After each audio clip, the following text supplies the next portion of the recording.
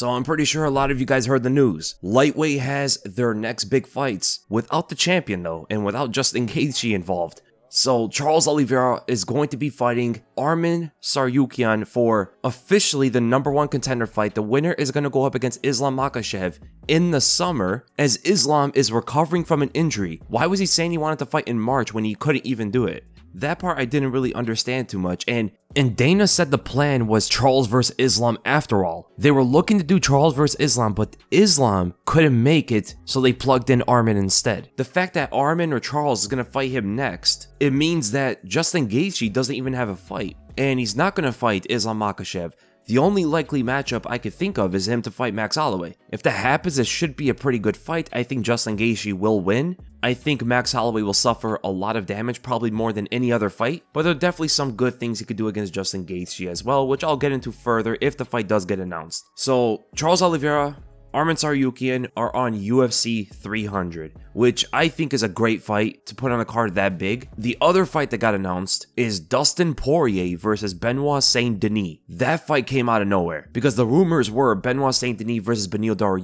But the fact that he's getting Dustin Poirier means #1, Dustin really wanted a fight. BSD is way lower than him in the rankings, so it makes it very risky for someone like Dustin Poirier. Dustin is #3, BSD is #12. This also throws out all those talks about Nate Diaz coming back to fight him and him fighting Colby Covington or something like that. And this fight is going to be the co-main event of UFC 299, and it's going to be 5 rounds. Because both fighters wanted it to be 5 rounds, which I absolutely do respect, but it's very likely this fight does not go to a decision. Both these guys are great finishers, and the funny thing about both these lightweight fights is that the veterans are both underdogs. Charles Oliveira is an underdog against Arman, and for some of the betting lines, even Dustin Poirier is an underdog against BSD. Charles Oliveira and Dustin Poirier should be the favorite going into it. Thinking that Arman will beat Oliveira is a lot more reasonable after what you saw Arman able to do in his last fight, in my opinion. I mean, he knocked out Benoit so quickly. He has that kind of power. We know Charles Oliveira does not have a great chin. He gets knocked down in most of his fights, and Arman's one of the few fighters that can actually grapple at a very high level. So if he drops Charles Oliveira, the general thought is that he can follow him to the ground and potentially hold good top position, land some big ground and pound shots, which he absolutely has. The ground and pound on Yoel Alvarez was absolutely nasty, and if he does that to Charles Oliveira after dropping him,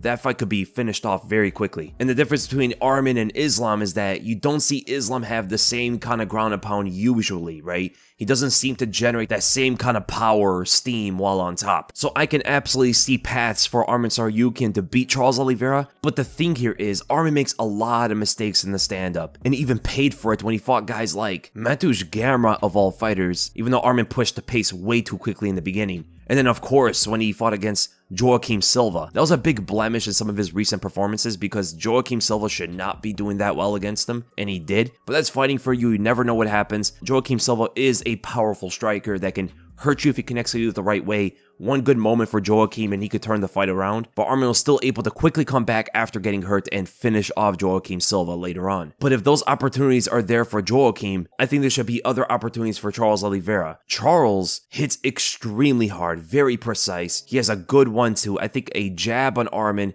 just by itself can disrupt him all over the place. The high kicks from Arman and the overhands generally could be quite dangerous for Charles, but the thing about Charles is a lot of people like to say that his defense is not good, which is a very fair point. But what about his defense isn't necessarily good? Where's the worst part of it? It's never really about him not picking his hands up. He's always got his hands up, so these looping shots that could come at him from neutral, not when he's throwing punches, high kicks and hooks from Islam, when Charles wasn't throwing first, usually got blocked, for an example. These high kicks and overhands are going to be a lot harder to get through. They can still do it because of the small gloves and maybe they can get around the guard, but generally speaking, it's the straight punches or the counter punches that get to him. When he's throwing a strike, he's very open to getting hit, but he's also opening you up as well. And Arman Tsarukyan also doesn't have generally great defense. He holds his hands up as well. So in a general way right there, Arman and Charles are somewhat similar with their defenses, with the fact that they both rely on keeping their hands up rather than good head movement. But the fact that he's so much shorter than Charles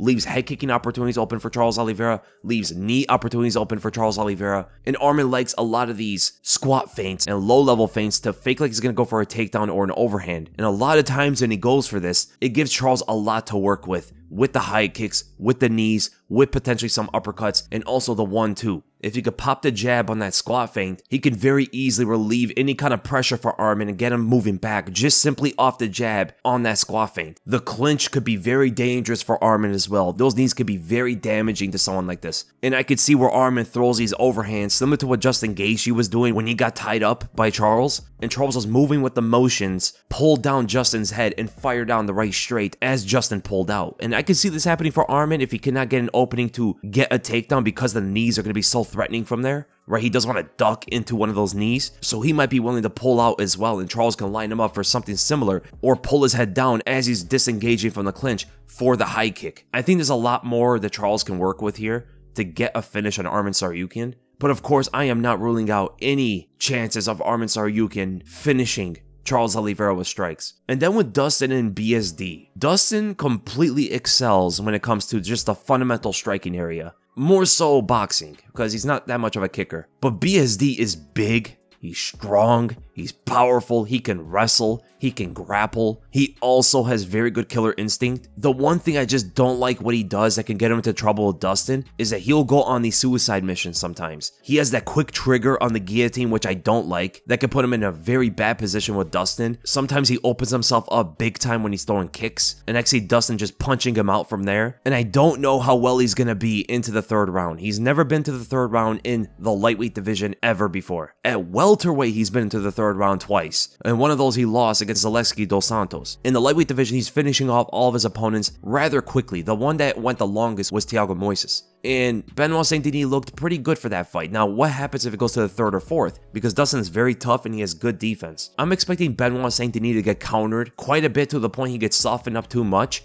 and Dustin pushes the pace on him and then finds an eventual finish, I'll say third or fourth rounds. And the thing is, both these guys are going to be southpaws, so the high kick opening for Benoit is not going to be there as easily. Dustin has experience of fighting high-level southpaws, while Benoit does not. And the jab from Dustin is going to be activated in this fight. He has a good pressure starter jab, so he uses his jab very well to begin his pressure from a neutral position, and then just adds on with the pace. And he also has a very good counter jab that he showed even against Conor McGregor. But the thing is, Benoit's got a pretty good snappy jab himself. You don't really see him against southpaws, so that jab is not going to be as open for him. But the time he threw it, like against Ismael Bonfim, I mean, it's a pretty snappy jab, man, and he really covers distance quickly with it. And he has some good pulls that he was showing against Thiago Moises. Even though Thiago was mainly throwing the right overhand, he's not that much of a striker. Fast pulls were there for counter opportunities. And even shown against Ismael Bonfim, Benoit Denis does have a good counter double leg. And he works off that jab very well, shown against Ismael Bonfim, sitting behind it, going forward and then back with the jab.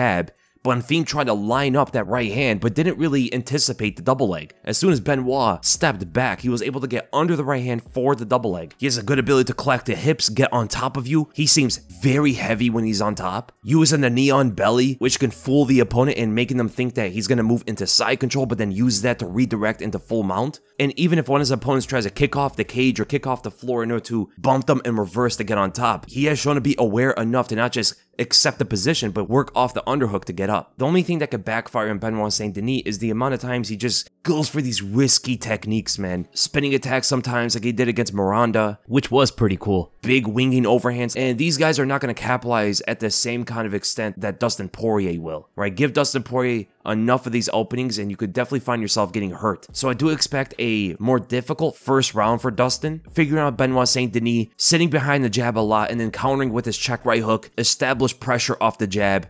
A few fighters throughout Benoit's career have been able to pressure him, and I think Dustin should be able to do something quite similar, but Dustin usually gets opponents moving back to the cage once he softens them up a bit. And I think that might also be a thing for BSD, but BSD definitely has an opportunity to win this fight. He's powerful enough, he's very good on the ground, he has a great ability to snatch your back, shown in the Bonfim fight. The only thing that can go against some of the grappling is how trigger happy he can be for some submissions when he's put in a disadvantaged position. That's the main thing, but he has extremely good top pressure and very well transitions. So I'm going with both Charles Oliveira and Dustin Poirier to win by TKO.